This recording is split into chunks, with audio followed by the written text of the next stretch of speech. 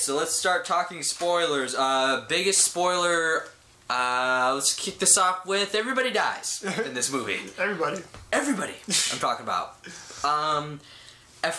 This isn't a happy Star Wars movie. No. I'll say that right now. Like, we should have said that in the other review too to prepare people. Like, this isn't a happy-go-lucky, adventure Star Wars. This is a war movie. Yeah. So, yeah, everybody dies at the end.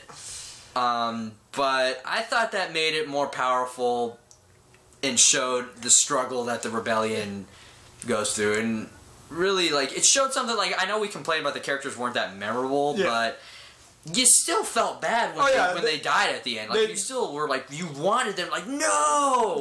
The characters did a really good job of recognizing that they had that moment where they recognized that they were not going to get out of this. Yeah, and there's, like, this acceptance to it, which was refreshing. I don't think you see that in movies that much, that there was this acceptance to this, and I think that Gareth Edwards does that very well, because, again, back to Godzilla, as much as of a wooden plank that guy was, the lead in the movie, when he's on that ship and he's got the nuke on it and he's going out to sea and he sees Godzilla collapse, he kind of collapses too. There's like this moment of acceptance, like this is what I have to do for the common good and everything. And I like that. I think Gareth Edwards could do that very well.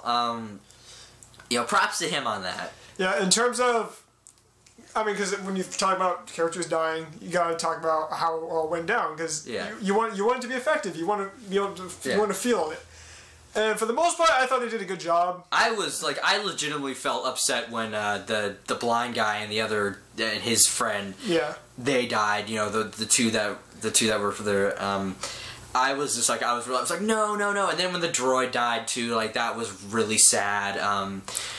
Pretty much when everybody died, it showed that, it showed how insignificant the rebellion really is in this movie. Like, they push it, how powerful the Empire is, and I love that they made it actually difficult for the plans. It wasn't just, alright, we gotta go down there, and we're gonna steal it, and we'll send it up. No. This was, by the skin of their teeth. Like, they were handing it to people at the end of the movie, off and off, okay, here, just take it, because the person we showed up to watch this movie for was axing everybody off in the end of the movie, and that was Darth Vader. Yeah, for sure.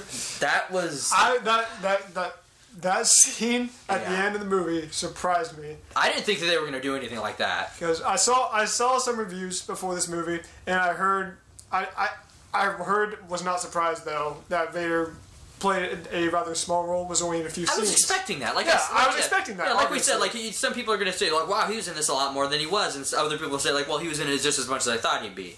Yeah, but I did hear that he was going to do something emotionally satisfying for Star Wars fans, and there was a scene where he does force choke Director Krennic at one point. Yeah, and at that point, I was when I saw that, I was thinking okay, that was cool. The way they introduced Darth Vader, by the way, you just see his shadow and hear his breathing, and then you just see him walking up through the smoke. Yeah, that was amazing, and it takes place on Mustafar too, which is even cool. That was a good thing about this movie, is that they didn't ignore the Clone Wars or the prequels. They take it. They say Bail Organa's in the movie, and he reprises the same guy who played him in Episode 3 and the whole prequels.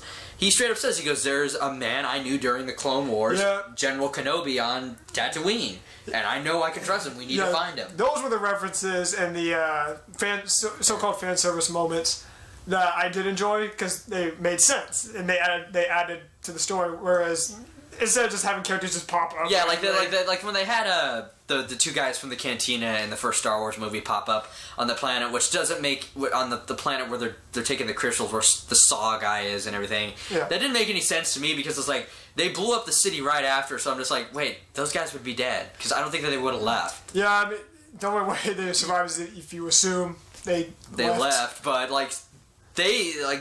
the rebels escaped by the skin of their teeth. Yeah, they barely made it out. So what makes you think these guys would just suddenly be out? Yeah. Peter Cushing. I love this part of the movie. Yeah, Grand Moff Tarkin comes back in the movie, which is... I did not know that was happening. I didn't know. I thought he was... when I saw him, I was like... Because you just see right from behind, that's Grand Moff Tarkin. I was like... and you just see the back of his head, and you see kind of like his reflection very faintly in the window. You're like, okay, that's all you're gonna see of him. Then he turns around, you straight up just see Peter Cushing. Like it catches you off guard.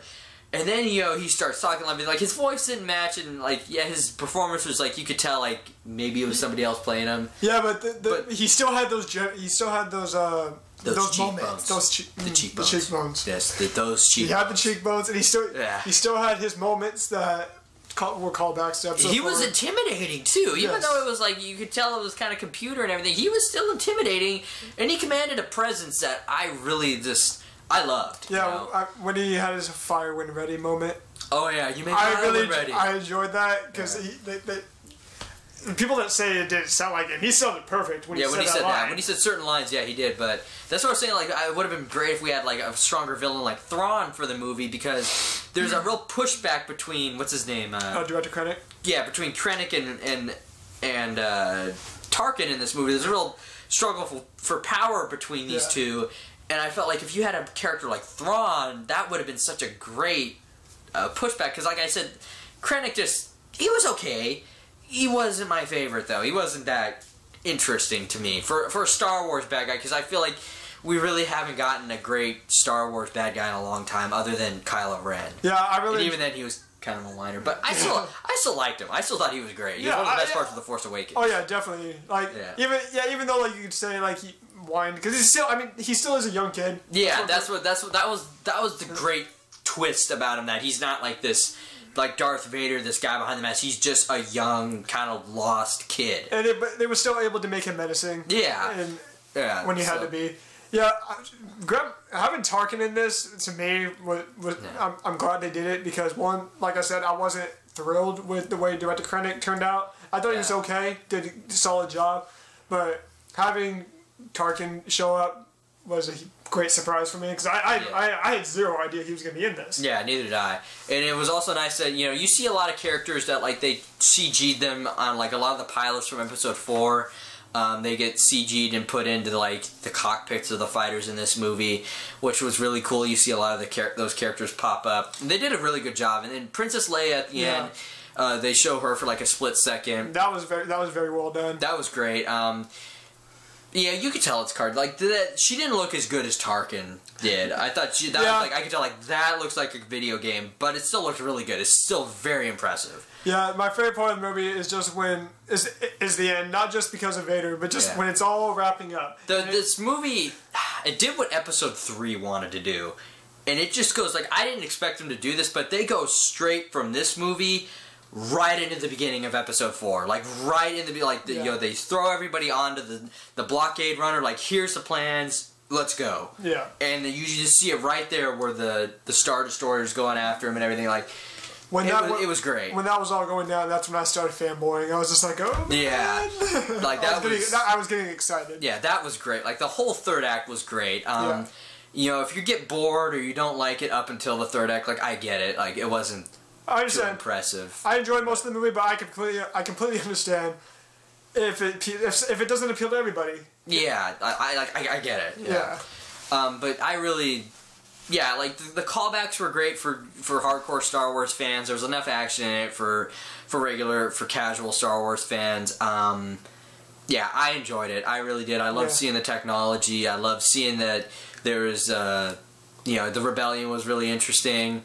And I just loved how this movie just made the rebellion feel so insignificant. Like, the tension at the end of this movie, like, you know, like, even though this shows how good the tension was at the end of the third act, is that you know that they're going to get the plans of the Death Star and everything. You know they're going to do all that, but they still made it feel just so like you were on the edge of your seat the entire time. Yeah. Because, like, you know it's going to happen, but by God, the way they did it.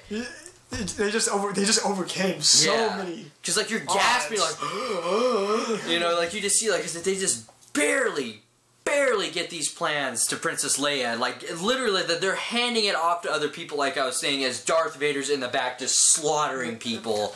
And the best scene in the movie, just that scene of Vader just standing over with his cape blowing, and it's like, you just see the fury as he's gripping his lightsaber and they're flying away with those plans. All I can say is, whenever I watch the beginning of A New Hope, Yeah. I'm not going to look at it the same. Oh, no. You're going to see, like, everything that happened.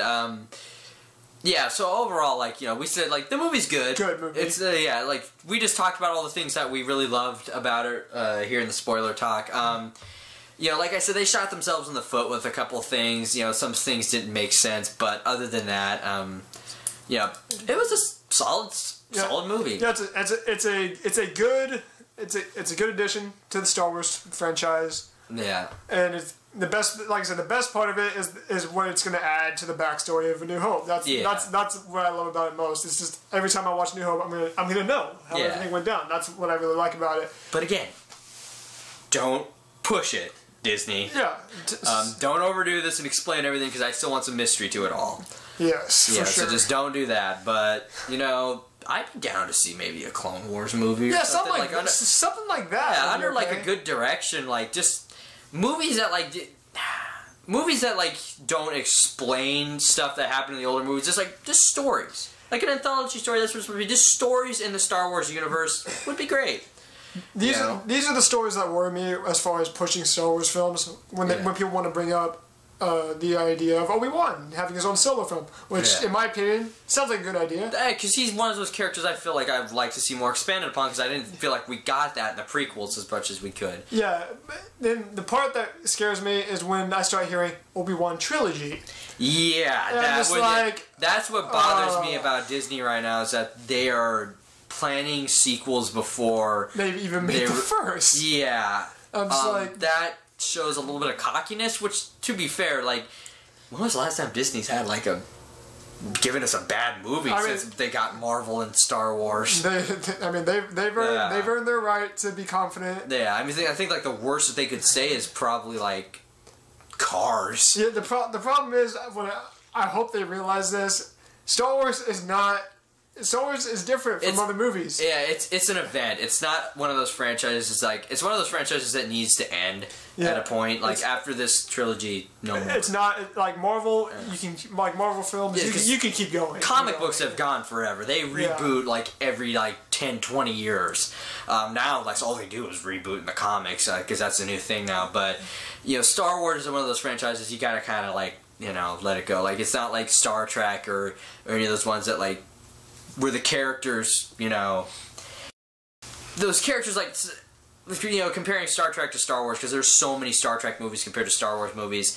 I think that the characters in Star Trek, there's something about them you feel like you can keep going with these characters. Oh yeah. Their stories just feel like they're. Because it's just a setup of Star Trek, they're traveling in space, and it's just their adventures of what they've come across. It's just this infinite possibility. But with Star Wars, I feel like it's more refined to each person has a quest. Yeah. And eventually that quest has to end.